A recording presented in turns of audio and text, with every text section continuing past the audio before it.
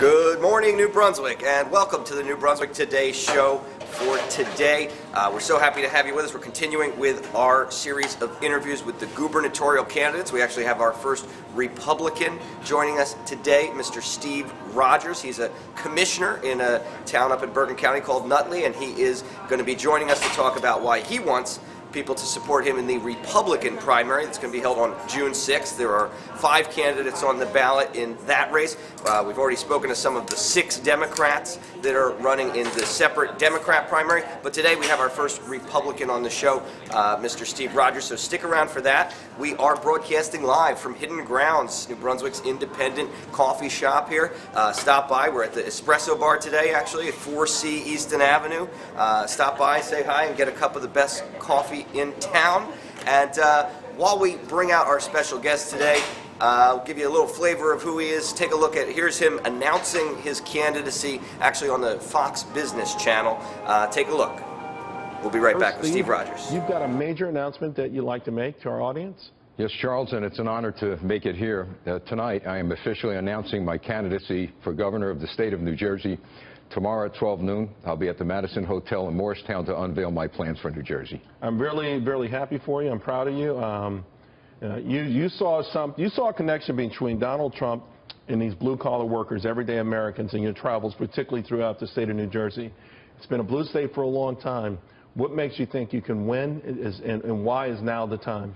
Now's the time because the people of the state of New Jersey, as well as around the nation, are really fed up with the establishment political entities that we have around the country.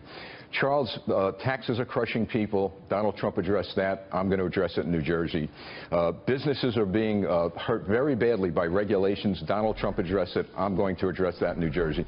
What we have to do is bring the power back to the people, as Donald Trump has. And you said something earlier, and we've said all along, I knew from the beginning he was going to win because the pollsters were dead wrong. They took a scientific method in order to come to their conclusions. What Trump did, and what I saw, and I see in New Jersey, especially when I move forward, is the heart, soul, and spirit of the people. They're going to have, I'm sure, a lot of money. I'm going to be the poor guy on the campaign trail.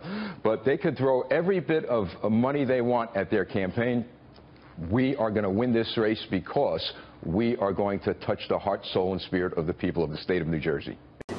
And welcome back. We're now joined by that man, Nutley Township Commissioner Stephen Rogers. Thank you so much for joining us, Mr. Rogers. Well, it's my pleasure to be here. I'm impressed. You got quite an operation here. The entrepreneurs of the 21st century, right here. Thank you, and yes, indeed. We're very proud of what we do here in New Brunswick today. Thanks for taking the time to talk to us. For people who don't know who you are, tell people how'd you get your start, and you know, what made you want to get into local politics, run for office, and do all this stuff? Well, to begin with, 38 years of my life I spent on the Nutley, New Jersey Police Department, retired as a Detective Bureau Commander. So I've seen it all, the good, the bad, the ugly. People who are in very serious trouble with regard to becoming crime victims, our drug problem that we're facing in this state. And sadly to say, because the economic strife that people are facing, I've seen people actually kill themselves as a result of depression and things like that when you're faced with great financial difficulties. In addition to that, I spent 25 years in the United States Navy, retired as a lieutenant commander, and worked for the FBI National Joint Terrorism Task Force. So I know about terrorism. I know about the vulnerabilities of this state, and we're going to need a governor who understands that, who can address that. I ran for the Nutley School Board in 2008, was elected, then ran for the Nutley Board of Commissioners, which is our city council, in 2012, and re-elected in 2016, and announced on my re-election day that I would be leaving office for either one of 2 reasons. One, I believe in term limits, so certainly I will leave at the end of that. So you're limiting yourself to 2 terms on the council. Yeah. Term limits is very important in office. It really is a matter of giving someone else the chance to explain their vision for whatever road that they're on. It prevents a lot of corruption, a lot of influence. And the real reason why I'll be leaving in 2016 is that I'm going to become your next governor, so I cannot hold 2 offices. Sure. So tell us, you know, what do you think the biggest issues are facing the state? And from your perspective, if you win, what would be the most important things that you would champion? You know, it's an interesting question because the candidates all focus in on taxes. And of course, taxes is very important. And certainly I have ways and means that I'm going to address the tax issue. But it boils down to leadership. It boils down to having a leader who's going to be able to address quality of life issues in our state. And you know, I've always believed that we need to find the root cause of the problems we're facing, and that root cause begins in the home, in the family.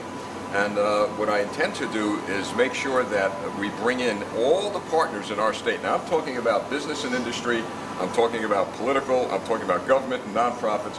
And what I'd like to do is reinvigorate the Office of Faith-Based Initiatives and even get our clergy involved so that we can address issues right in the neighborhoods and in the homes of every town and every city in this state.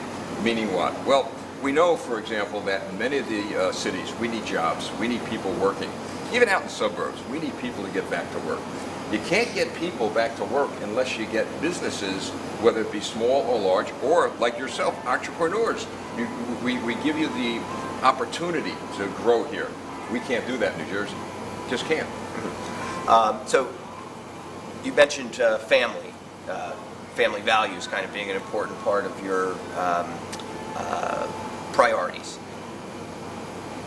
And you're a big supporter of President Trump. Yes.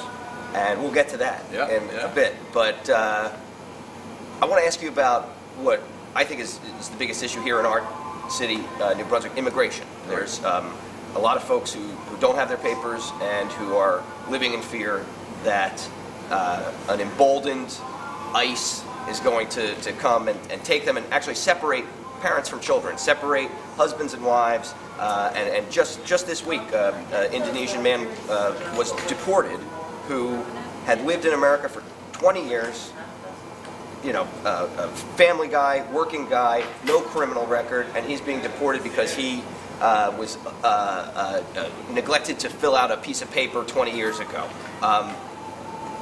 How can you say that the Trump administration is supporting family values when they're literally tearing families apart? Well, to begin with, they're not tearing families apart, Jason. That's not happening. We have cases like this, but I will tell you, when I'm governor, there will be no sanctuary cities in this state, number one. Number two, any elected official who declares their community as a sanctuary city, I am not going to replace the funding that President Trump is going to take away from that city with New Jersey tax dollars. Number three, I'm going to direct the Attorney General to prosecute any elected official who breaks the law. I'm going to be the governor. That's so you'll actually try to lock up politicians who declare their city a sanctuary city or their county a sanctuary county. They're breaking the law. They're going to be prosecuted. Look, the police officer. Look, I'm a 38-year veteran of a police department, so I know what these men and women in our police services are going through. It's a very difficult job, and these politicians put them in a very difficult position. But don't local police say that they prefer to have sanctuary policies in place because it makes it easier for them to interact with the immigrant community and have witnesses come forward? Don't local police tend to support those types of policies?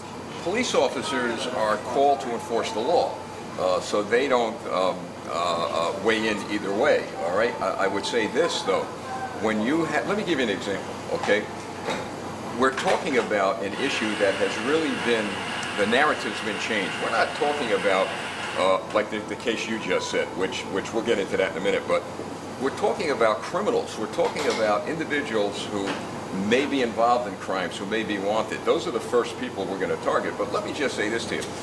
All my years as a police officer, all right, I always say, gee, we've never arrested a guilty person, all right? When a person commits a crime, they believe they're going to get away with it. So we talk about the guy here 20 years. He knows that he came here illegally. He put his children at risk, he put his family at risk, and he got caught. Now, when they get caught, gee, I didn't know. But these are actually folks who are fleeing persecution, Christians being persecuted in Indonesia. You know what's going on in Indonesia. That's why these folks came to New Jersey in the first place. You don't think they should stay? No, there's a pathway to citizenship. There's a legal way. My wife, perfect example. You want to talk about fleeing a country? Her entire life, she did not live under the Stars and Stripes. She lived under a red flag with a hammer and sickle on it. Soviet Union, Soviet power, rough, tough dictatorship, all right? She came to this... Still is, right? Yeah, oh yeah, you know, nothing's changed much there. I mean, we got Vladimir Putin as the president, and we see what's happening there. But here's my point. She came to the United States legally. She spent a lot of money. She spent 10 years trying to become a citizen here, and finally she became an American citizen. Do you think, and I ask this question all across the state, does anyone believe that that is fair? That we're just going to open the gates to anybody who wants to come here without vetting them? Is it fair to those who spent their money and really sweated blood, sweat, and tears to come here legally? It's not fair. We're either going to be a state of laws or a state of lawlessness. Now the Democrats, they're saying they're going to have a sanctuary state, but I've asked the question, who's going to pay for that? Who's going to pay for the children's health care, the family's health care? Who's going to pay for the schools? You know what Phil Murphy said quietly to a moderator in Newark when I was at that debate? He leaned over and he said, we'll find the money. You know who's going to pay for it? You and me. I'm going to be the governor of this state, and I'm going to tell you, that is not going to happen. Now, let's talk about the president. You are a diehard supporter. You've been on Fox just this week speaking in support of the president. It's been a rough week for the president, though. And I've been asking all the candidates, not picking on you, but I've been asking them all, do you support the impeachment of the president? I take it you do not.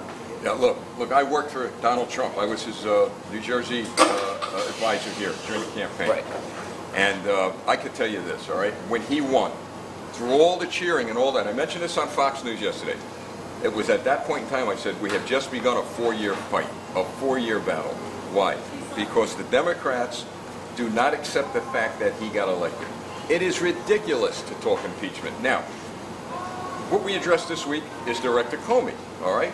Now Director Comey politicized the FBI when he went in and he testified before the Congressional Committee and suggested and recommended, in fact, made the decision that she shouldn't be prosecuted. That is not the job of the FBI director. He does the investigation, hands the evidence over to the Attorney General, and then she makes the decision. He also helped the Trump campaign with his later statements, right? Well, he went back and forth. He was playing a political game. Look, I worked at FBI headquarters for 2 years, the greatest agency on the face of the earth. And I worked, ironically, when Robert Mueller was the director, okay?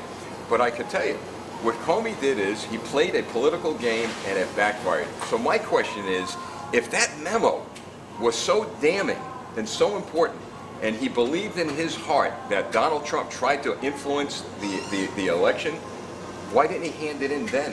Why did he not? Why did he wait? Why did he put it to a file? You see, this is the irony of this whole situation. No, no impeachment. Okay. Leaving that aside, Chris Christie, good friends with Donald Trump, also a candidate for impeachment, also been accused of crimes, official misconduct. Do you think the governor deserves to be impeached? Throughout this entire campaign, because I'm a Republican, I've been asked about Chris Christie. And what I have done is invoke Ronald Reagan's 11th commandment, thou shalt not speak evil of any other politician who's a Republican. But I will say this. But is that really putting the country first? Is that the best policy to have? Is it not going to criticize any Republicans publicly? Not during an election, but I will say this with regard to Christie. I believe, and what I will do is return to every single public employee, especially cops. I mean, I was part of this whole fiasco when we were promised our cost of living allowances. That's going to be restored. The pension system is going to be filled, and there's ways of doing that. My only bone of contention, if you will, with Chris Christie is you promised police officers, in particular. I have the letter. I was a PBA president at that time in Nutley, New Jersey. Right, he broke his promise. Where he broke his promise. You don't break your promise to thousands and thousands of law enforcement officers. They deserve what they were told that they would get when they went on this job, and I'm going to make sure that that's restored.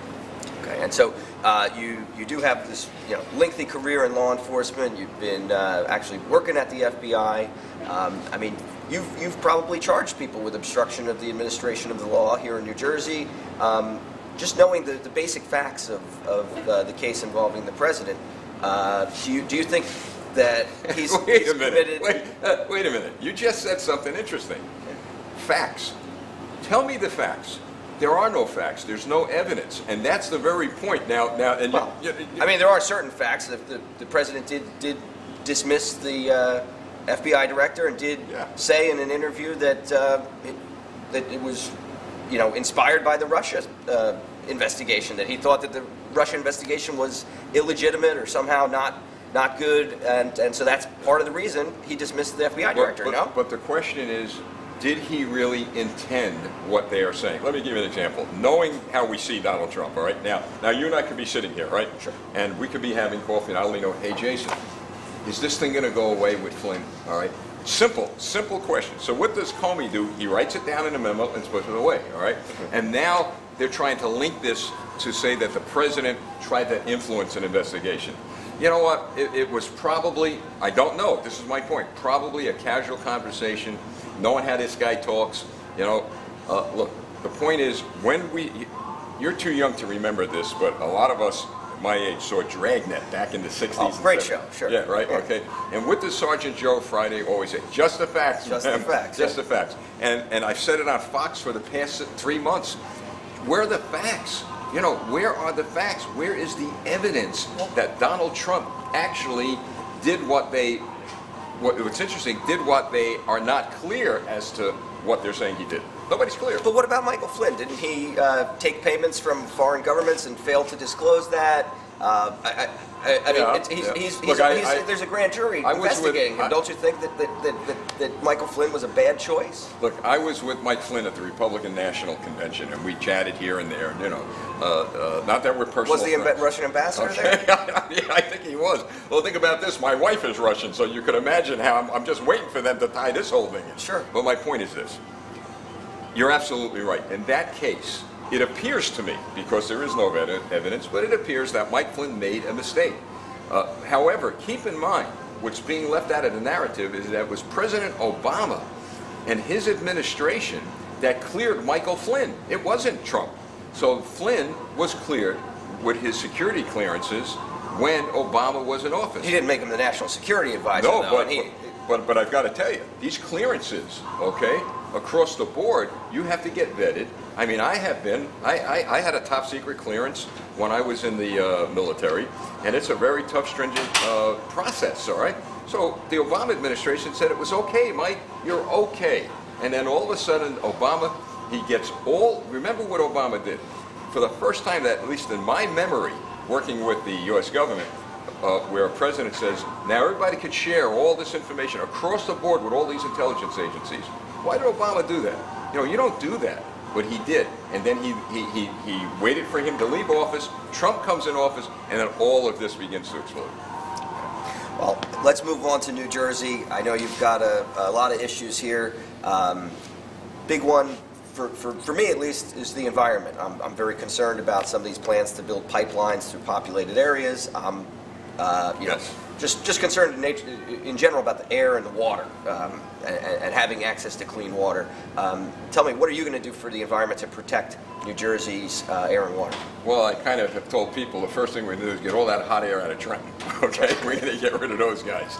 Look, I was down in the Pinelands, all right? And there are citizens down there who are very concerned about a pipeline going through the Pinelands. I went down there. In fact, I'm the only gubernatorial candidate who's traveled all over the state, running away from special interest and going towards the people and to sit in their living rooms and speak to them about issues like this. So the people in the Pinelands opposed the gas pipeline going through the preserves down there, right? Sure. They're right. They're right. They went en masse to City Hall meetings, and yet the commission down there went against the will of the people. Well, as governor, what I intend to do is make sure that the will of the people will prevail. I don't like big government. Who am I as a governor or the state to tell you that we're going to change the character of your neighborhood, that we're going to do things that are against the will of the people? Let the people decide what they want in their community. And I've said this, we're Americans. We could do anything. We've landed men on the moon. We've got spaceships going to Mars. You mean to tell me we've accomplished all of that and we can't get a gas company to stay away from the pipelines, to stay away from hurting the environment? It's an absolute necessity that we let people take control of decisions like this. So how would you do that? The Pinelands Commission, you would ask them to reevaluate it, or what are you going to do? I will fire every single member of the Pinelands Commission, okay? Fire them, because they're political appointees. And who will go on the new commission are people like you and others who have concerns about the environment, as well as, all right, those appointees who are experts in this field. You've got to balance these commissions out. How do you explain 300 or 400 people in a community going to a meeting, expressing their will against this, and the commission ignoring all of them, saying, well, we're going to do what we want to do? It's influence. It's money. Follow the money. Indeed, and so speaking of money, last night there was a debate where two of the Republican candidates got to be a part of a taxpayer-funded debate. You were not a part of it. You were not invited. Tell folks why didn't they see you there, and how does the system work, and how's it working out being on the outside? Well, I've learned that, you know, you hear that we're a corrupt state. I didn't realize the magnitude of the corruption. It's really bad. Let me give you an example, something close to my heart, and then I'll get to your. The New Jersey State PBA, all right? Now think about this. I'm a former PBA president in a local, all right? And I'm a 38-year veteran of the Nutley, New Jersey Police Department, all right?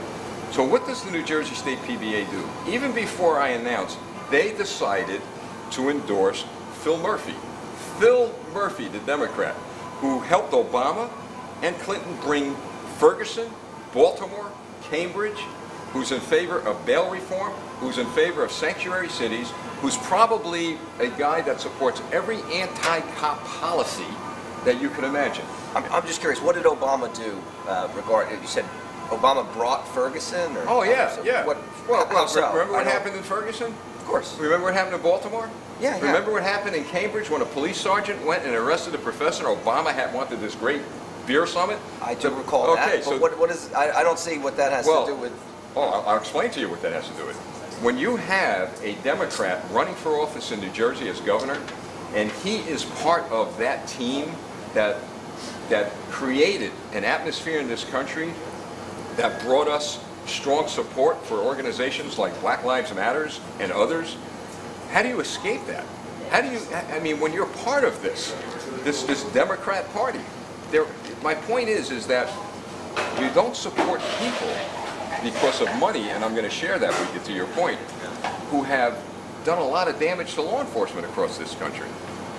You understand? I mean, you're looking at me as if well, I mean, you bring up Black Lives Matter, yeah. And you're saying you don't support that. Absolutely not. Well, you know, why don't Black Lives matter? Boy, you sound like a reporter that I run into across the country. Every life matters, all right? But the organization itself and other organizations, Jason, when they're marching down the street, kill cops.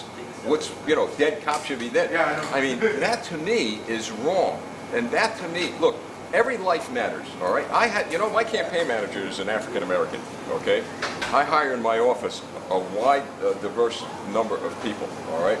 My point is, though, any organization that goes out and screams about killing cops, I have a problem with that. Phil Murphy, and who is the New Jersey State PBA's candidate, won't address that issue. He won't stand up and say, I'm opposed to that. Why not? I don't think that's the public position of Black Lives Matter, that cops should be killed. That's not what I've been covering them. Okay. I've been part of the marches. I've seen it happen.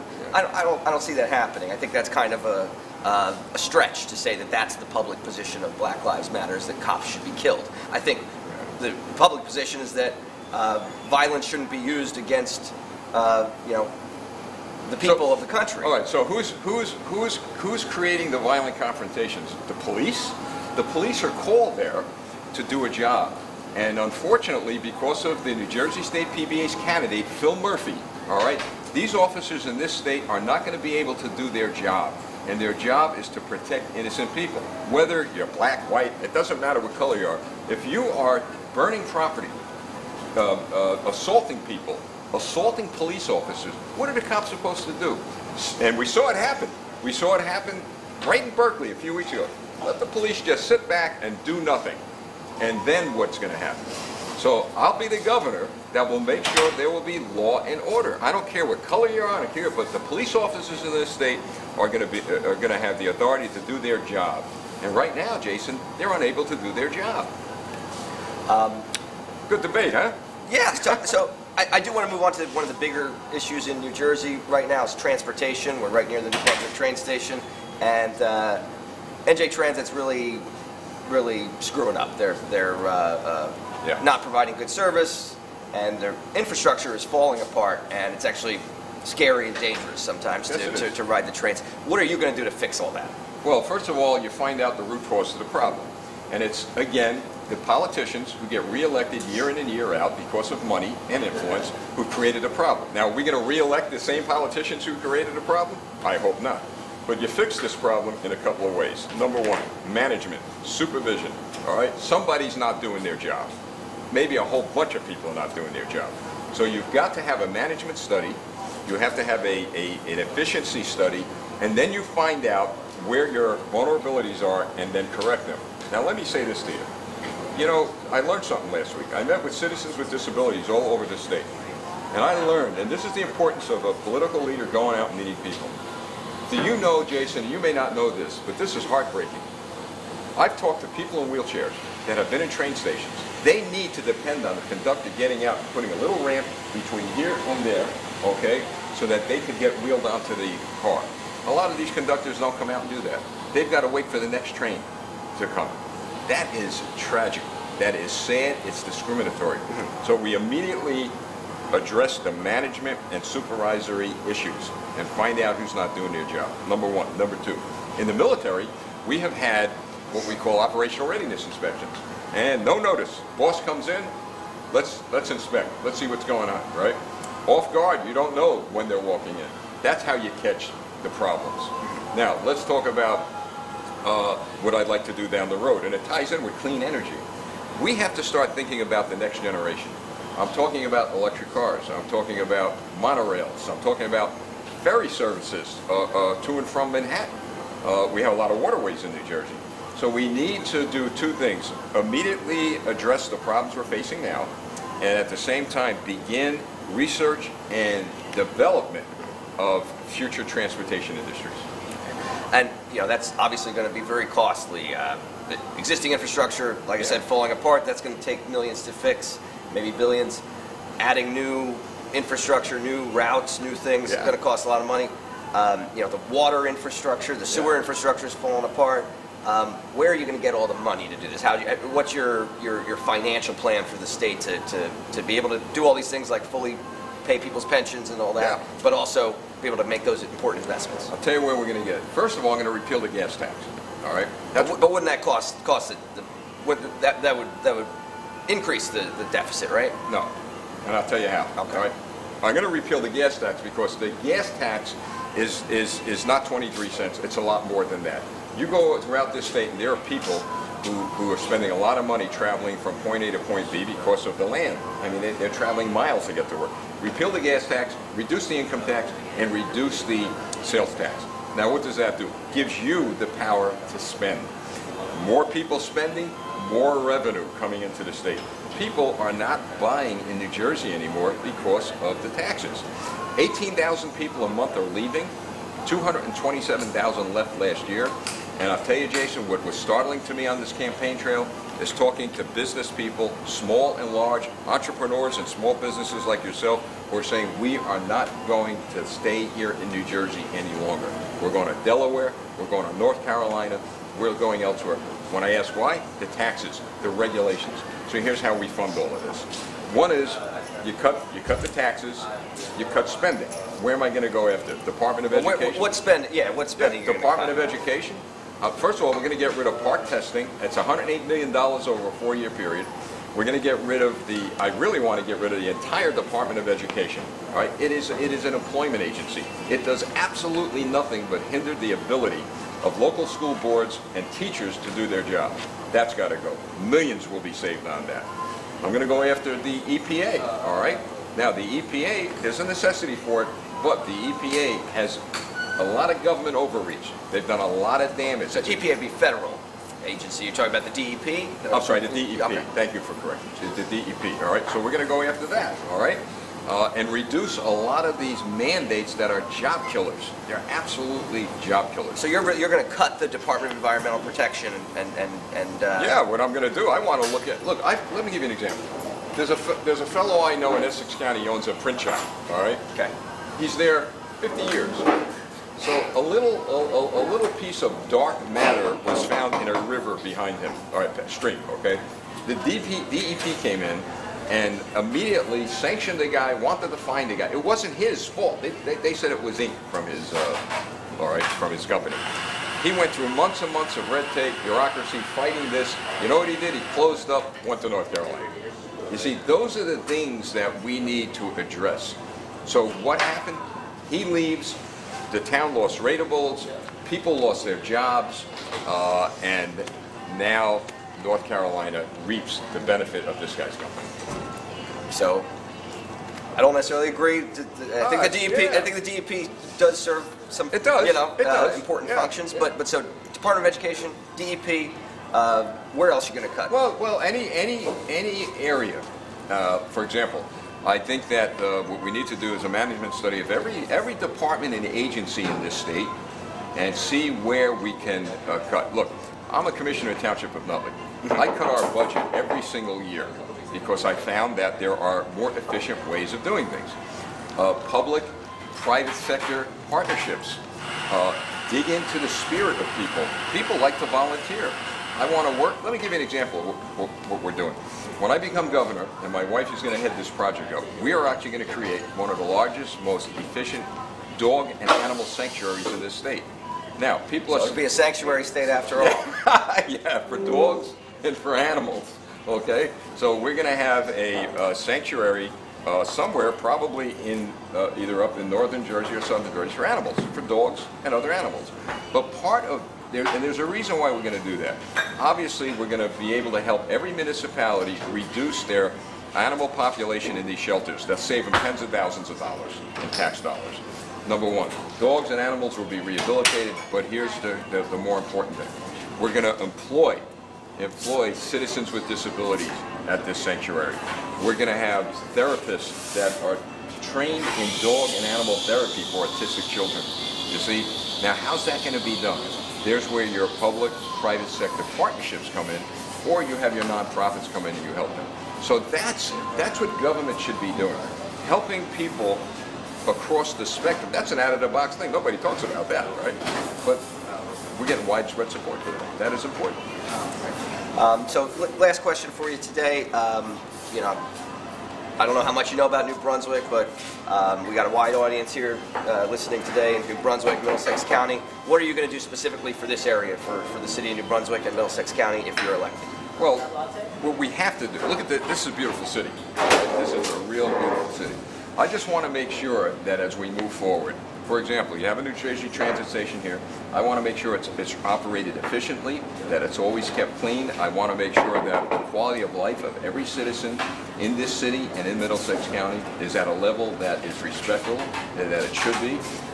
When we look at the train station, I'm sure in this city, like others, there are citizens with disabilities. We need to make sure that our citizens with disabilities are taken care of, that they are given, look, all men are created equal, all right? Well, when you talk to citizens with disabilities, a lot of them feel that they're not being treated right and proper and equally. I'm going to make sure that's done. I want to make sure that people like you, look at where you are. You're here in a nice cafe, and I want to make sure that people like you have the opportunity to see your dreams come true. We should be supporting things like this. So if this, and I'm sure this helps the city, you're helping a business here. So I want to make sure that in this county, in particular, that we continue to do the things that you're doing. In other words, as governor, I will make sure that you're able to do that. And of course, that'll be a model statewide. Well, thank you so much, Commissioner Rogers. Appreciate the time. This has been great. Thanks so much for joining us. This is Steve Rogers. He's a commissioner in the Township of Nutley, running for governor on the Republican primary election. That's going to be June 6th, so make sure you get out there and vote, whether you're a Democrat or a Republican. And tune in next week, where we'll continue our series of interviews with gubernatorial candidates. To all the gubernatorial candidates who haven't sat in the hot seat yet, give us a call. We want you here. We'll give you a chance to speak about your campaign and introduce you to our audience. So looking forward to that. Thanks so much, everybody, for watching. Thank you again, Commissioner. Oh, thank you. Real pleasure. This was great. Thank you. Thanks for watching, everybody. Have a good one.